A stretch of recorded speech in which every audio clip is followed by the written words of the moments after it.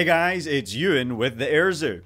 It's been a minute since we last visited our restoration centre, so let's check out the significant progress on both our FM-2 Wildcat and SBD Dauntless restorations. The Wildcat now has its engine in place, which was mounted early last month. To bring us up to date with this project, we checked in with lead restoration volunteer Phil. Yeah, so when we mounted this engine, there's been a few things that we've done here. Obviously what we have to do is we have to get everything between here and the firewall installed. Oil lines, actuator rods, wiring, whatever, okay? Before we could make the rest of the cowling. This cowling here, we got sections that have to go on here as well. So what we've done is we've installed the oil tank up there. We've put the ductwork on. Well, the ductwork was on here, but we had to put this ductwork on. We installed the oil cooler down here. All right, it's kind of an interesting deal because you got a duct on the other side that's on the top, so the air blows through kind of in a reverse direction for the oil cooler. Mounting the fuel filter here, the fuel pump over there. So we got some work. We're coming out of the fuel tank down below, and we'll be going back to the selector and then coming forward. And so we've been starting to install these oil and fuel lines and connecting that all together, because if you don't do that ahead of time, you can't, well, it gets in the way of working on the cowling and stuff like that. So that's what our focus is right now, is to get, like they installed this, they got this all hooked up here, these lines, okay? A lot of them are vacuum lines and other instrumentation lines. So we've got that hooked up. So it's coming along, but it is really, it's really labor intensive. They got the cowl flaps here, they got them installed and working. You can see the actuating rod there, and there's a little crank inside the cockpit, you know, for the cowl flaps to go up and go down. In flight they're down, but on the ground they would be up to allow for easier airflow around the engine to keep the engine cooler on the ground. So yeah, it's like I said, it's coming along, but it is labor intensive, and I've stopped praying for patience anymore because it's so frustrating sometimes to get it. No, I'm just kidding. What's the most frustrating part or most difficult part to install in this whole engine assembly?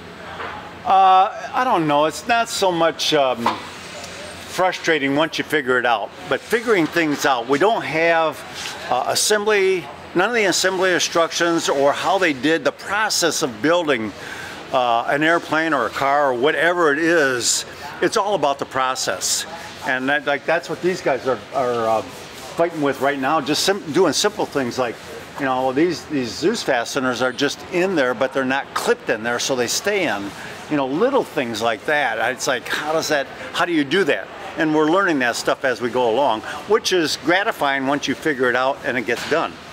But before that, it can be like, you know. So anyway, but that's part of the juice of why I come here, and guys like Gordon here come here. That's part of the fun of it. So we want to use as much of the original as possible, as opposed to fabricating something new. Okay, and in fact, that's a part of our spec that the Navy requires of us, is to use as much of the original airplane as possible that survived. Much of it didn't, but a lot of it did. So now, between us, is that a pain or is that a fun challenge? Both. As Phil mentioned, we try to use as much of the original material off the aircraft as possible. But when we can't, we take full advantage of modern techniques and technology, such as carbon fiber and a little bit of 3D printing here and there. Our team also must learn techniques used in the original production of the aircraft. You can see here some team members working out how to properly attach the fasteners used on the cowling. This requires teamwork, research, and a lot of patience. Let's see what Gordon's been up to. See, little spring? Oh yeah. closes. And where will that go? Right back here. It's mounted right here, like that. And what was that for?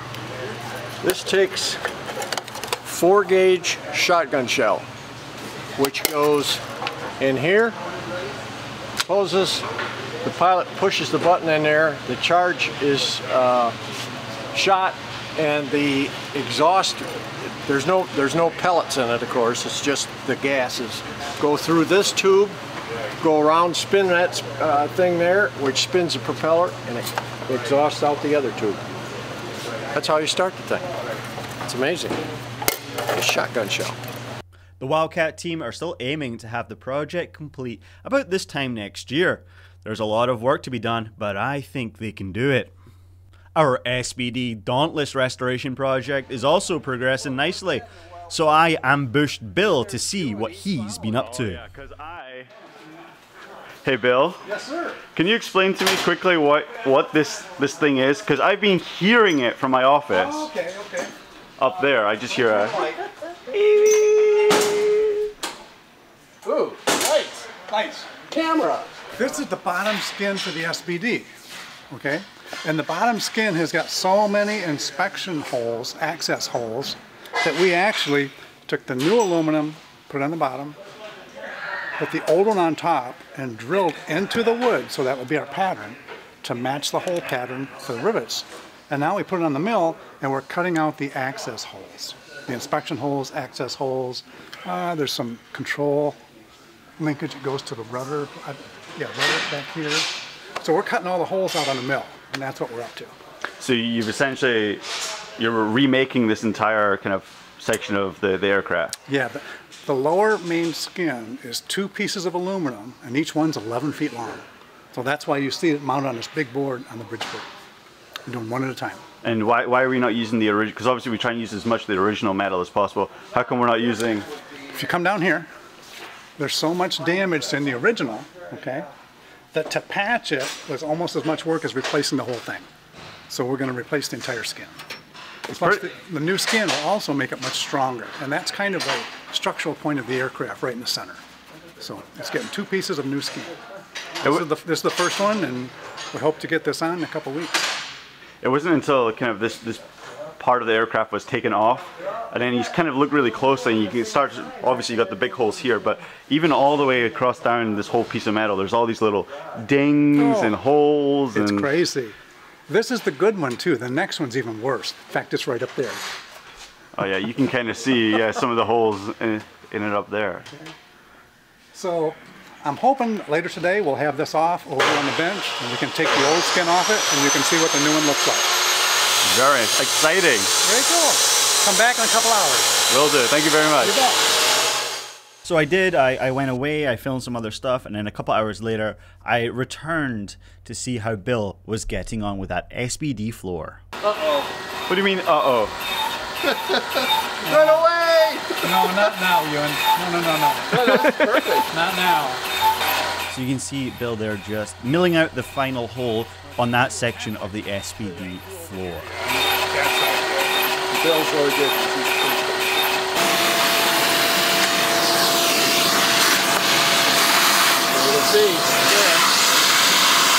I think it's through. So low. Is it through here? I don't think so. I'm not sure. I don't think so. Okay. Well, It is over there. I think it This is. Yeah, I think that you're clear. Is this? I think you're clear. Yeah, because you already threw the board right there. Okay. Yeah, you can see it from that side better. Okay. Yeah. Look at that.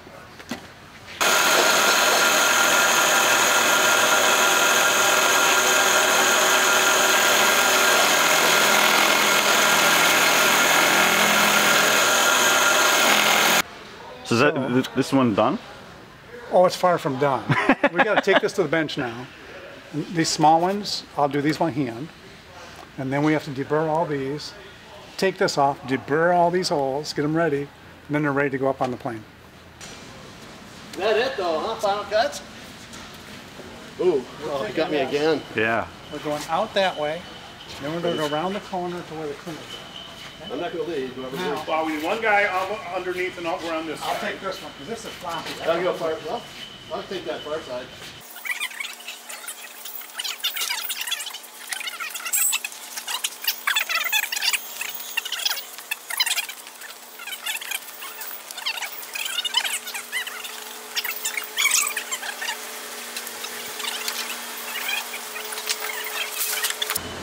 We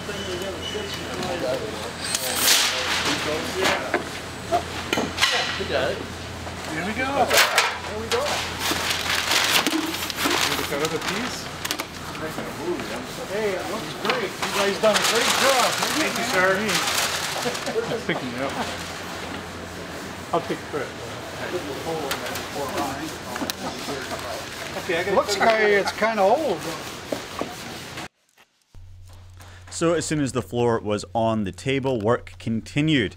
Some of the clecos were removed to allow the guys to drill in those final rivet holes. So I figured I'd come back a few days later to see their progress. So a few days later, when I got to the restoration center, the floor was missing. So I strolled to the SBD bay and there it was. Temporarily installed back onto the SBD. Look how good that looks. The guys put it on the aircraft just to make sure the fit was good and that everything was aligned as it should be. There is still a lot of work to be done before this floor can be installed properly on the SBD. If you want to keep up to date with the SBD-1 restoration and our FM-2 Wildcat restoration, make sure to follow us to receive future updates. If you want to help fund our restoration center, you can at airzoo.org/support. And of course, if you want to visit our aircraft and our restoration center in person, pay us a visit and plan your trip today at airzoo.org/planyourvisit. We'll see you next time.